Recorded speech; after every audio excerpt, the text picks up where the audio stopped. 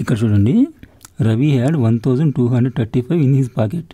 His mother gave him 1825 to him. How much amount is with Ravi now?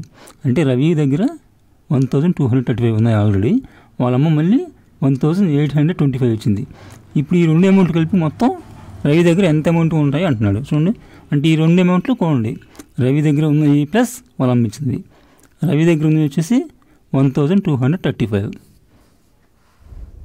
చూడండి, 1235. వాళ్ళమ్మ వచ్చేసి 1825 ఇచ్చింది.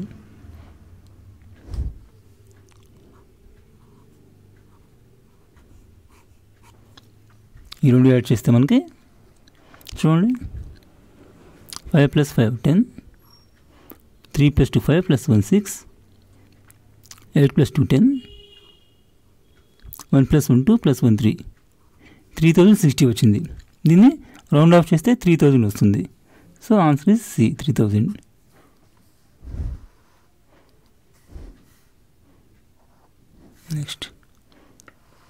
నెక్స్ట్ ప్రాబ్లం చూడండి. తాతయ్య received 2250 in his old age pension scheme. He spent 1250 for house expenditure. How much amount did he saved? అంటే తాతయ్యకి pension కింద 2250 వచ్చాయి. అందులోంచి అతను 1250 ఇంటి ఖర్చు పెట్టాడు. ఇంకా అతని దగ్గర ఎంత ఉంటాయి అంటున్నాడు. అంటే అప్పుడు ఈ పెన్షన్ నుంచి ఇంటి ఖర్చులు తీసివేస్తే తాతయ్య దగ్గర ఎంత మిగిలాయో తెలుస్తుంది. చూడండి, పెన్షన్ వచ్చేసి 2250, ఇంటి కింద ఖర్చు పెట్టింది 1250. ఇవి తీసేస్తే చూడండి, 0 0 పోతే 0, 5లో 5 పోతే 0, 2లో 2 పోతే 0, 2లో 1 పోతే 1.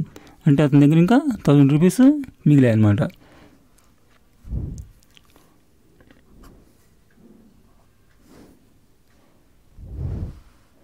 నెక్స్ట్ ప్రాబ్లం చూడండి. బాబా scored 3578 points in the video game and Sunny scored 2456 points. Estimate how many more points gained Baba than Sunny.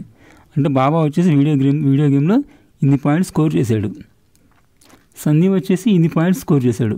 అయితే బాబా సన్నీ కన్నా ఎన్ని ఎక్కువ స్కోర్ చేశాడు అంటే తీసివేయండి.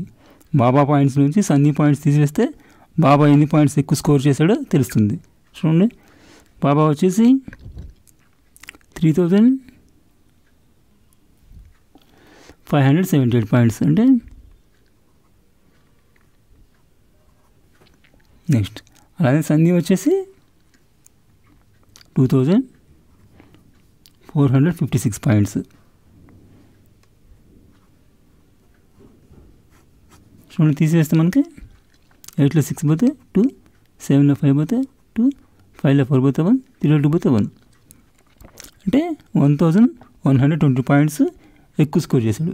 దీన్ని రౌండ్ ఆఫ్ చేస్తే 1000 వస్తుంది. So answer is C.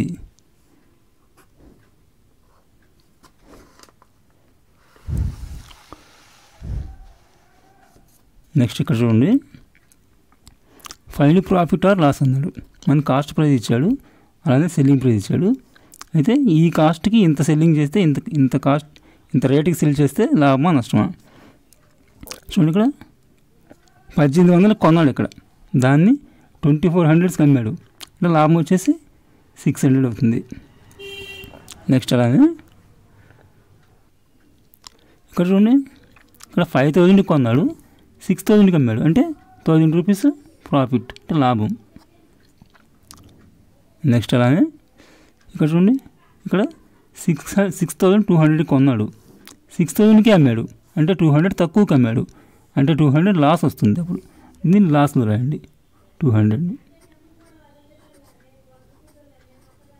అట్లా. నెక్స్ట్ చూడండి, ఇక్కడ 9100 కొన్నాడు, సెల్లింగ్ వచ్చేసి 8000కి అమ్మాడు. అంటే ఇంకా అతనికి 1100 లాస్.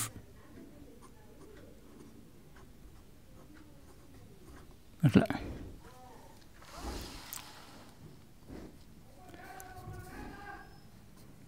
ఇక్కడ చూడండి, మనకి ఇక్కడ కాస్ట్ ప్రైస్ ఇవ్వలేదు, కానీ అమ్మిన రేట్ ఇచ్చాడు, ప్రాఫిట్ ఇవ్వలేదు. లాస్ ఇచ్చాడు. అంటే ఇక్కడ 1000 రూపీస్ ఇచ్చాడు. 1000 రూపీస్కి అమ్మితే 200 లాస్ వచ్చింది.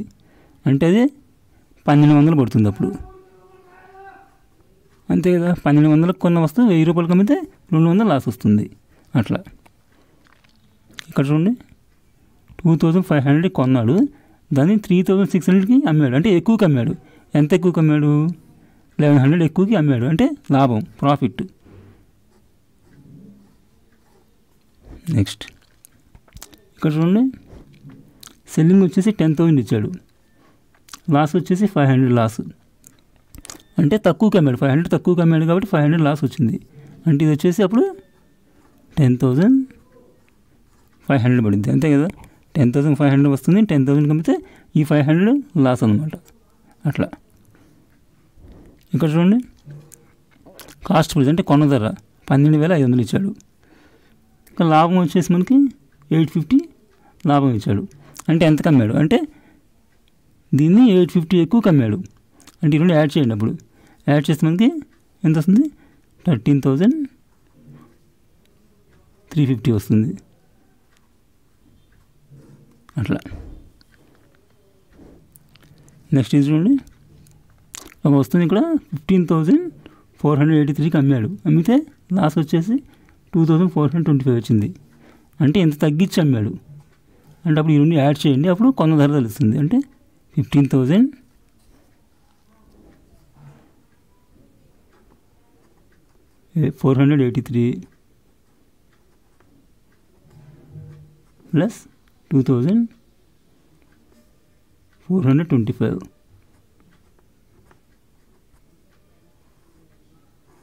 రెండు యాడ్ చేస్తుండే ఇక్కడ 5 + 3 8,